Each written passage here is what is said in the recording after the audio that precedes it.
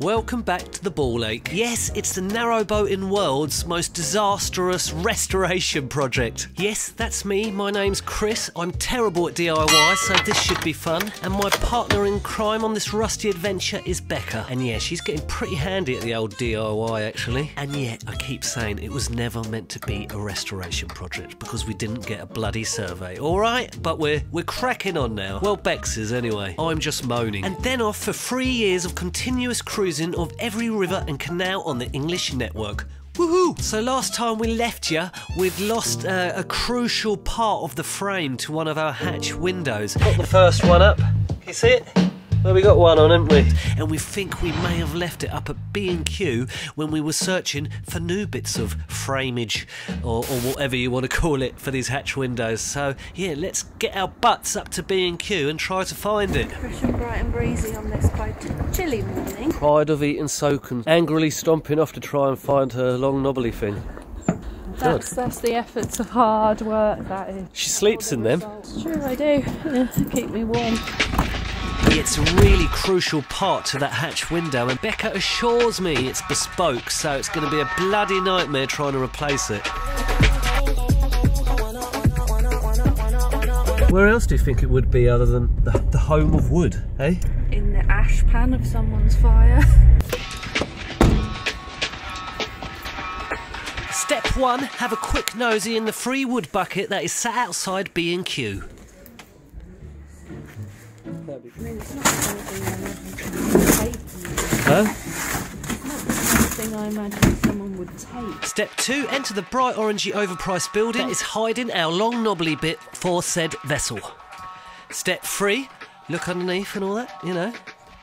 Meh.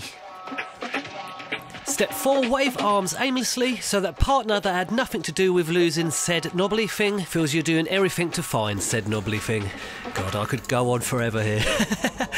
We are not finding it, are we, guys? I mean, we searched in this little back bit. Searched. I had a little nosy, but it just is not happening, is it? What a bloody ball ache. So, a couple of people rightfully commented on our video about how I'd forgotten to add the red and blue ends onto the tap to indicate hot and cold. So I've gone out, I've bought myself a packet of fruit polos to put on there. Only joking. What I actually did was go and raid my nail varnish collection, because let's face it, nail varnish is just enamel, so I'm hoping it'll be fine. Painted these little washer things up that were already on there. Now I'm just going to fit them so we know which one can potentially scald your hands. One too tight, just in case they're still dry, and they should be alright. So there we go, ta-da!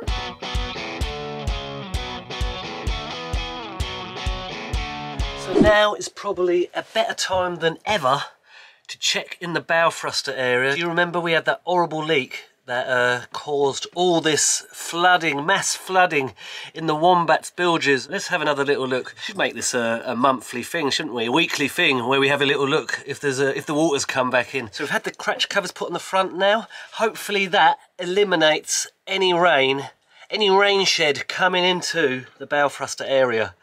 But Alison did take it away again to tweak it a little bit, and it was during the day when it rained, but I'm not sure if it was enough to cause a leak, so let's have a little look anyway. Bloody mess, isn't it?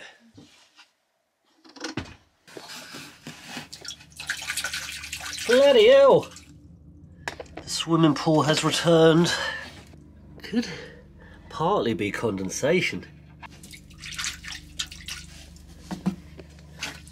That is a hell of a lot. That's a hell of a lot. I'm not really that surprised because it stood unprotected for ages without the holes being covered up that we identified where the water was getting in. It was only a day or two where Alison took the covers back. It stood for ages since the survey, for months, without any covers on. Yeah, but we did check, didn't we? No. I thought I did. We didn't. I'm pretty sure I've had a little checky-wecky at some point. Could have rained after you checked it. Maybe. When you say there's a lot, how much are you talking? Yes, like this. A couple of inches. Yeah, the only way we can sort this out is with... Who are you gonna call? It's Titan! He's in hibernation at the moment though, isn't he? You just have to offer him some dust to see if you can coax him out. It's a bit unfair, isn't it? Your mum's got taught us when they go into hibernation. Can you wake them up when they're in hibernation, or do they go like mental and start everywhere?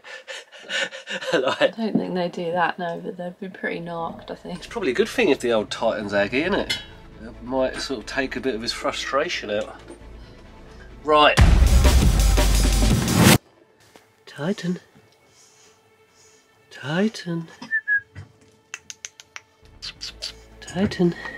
He's not stirring. He won't wake up. He won't wake up. Then let's wake him up.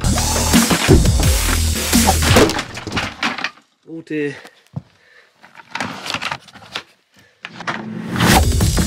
Wakey, wakey! Whoa! Cannot be having that in there, can we? This thing. Nearly indecent, isn't it? Becca!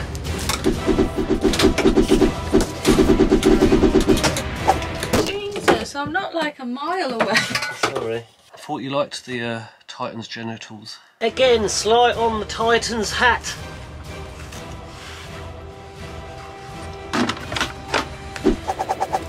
Time to nozzle up. Bit much. Never! Easy. I thought I'd woken him up, but as it turns out, he's not woken up until you switch his on button on, is he? Titan! Come on! In you go! Titan! Titan! Titan! God, he's purring! All over the bed. That's Titan. That's a Titan for you. There's so much energy, the Titan, hasn't he? The cleaning procedure! Let's see what the Titan's had for breakfast. Seems like a water-based diet. Clean, said Titan.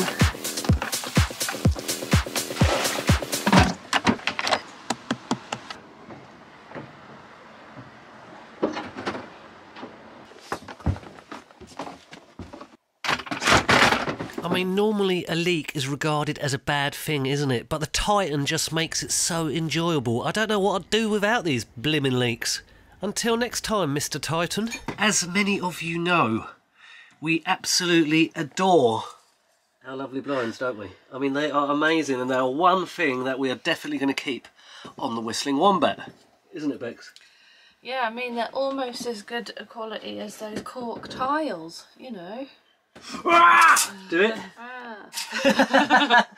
I'm low on energy now. It's the end. We can't quite tear them off. These are pretty grim, and so to sort of for all the finishing touches for the kitchen, we thought it might be quite nice to sort of get some blinds that tie in with the colour of this. Oh, it's getting dark. So as you can see, I sent away for a few blind samples. That sparkly one or that, but would a sparkly one be a bit much in the kitchen? We've had our fun with the toilet. Do we want to have the same sort of fun with the blinds? I think tonally, that one. I don't think those two, I think they're too blue. I don't think we should go sparkly. No. Because it's just a bit...